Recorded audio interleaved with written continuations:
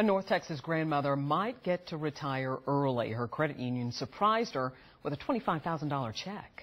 Well, Ms. Callahan, on behalf of Neighborhood Credit Union, I want to present this $25,000 check to you as our prize savings grand prize award.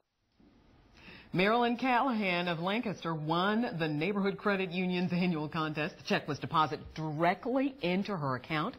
Callahan says she already has plans for that money. So for both trying to retire early, and I'm thinking that's a great way to start by paying the mortgage off first. Their anniversary is coming up soon, and Marilyn says she's really been wanting to visit Hawaii. So congratulations to her.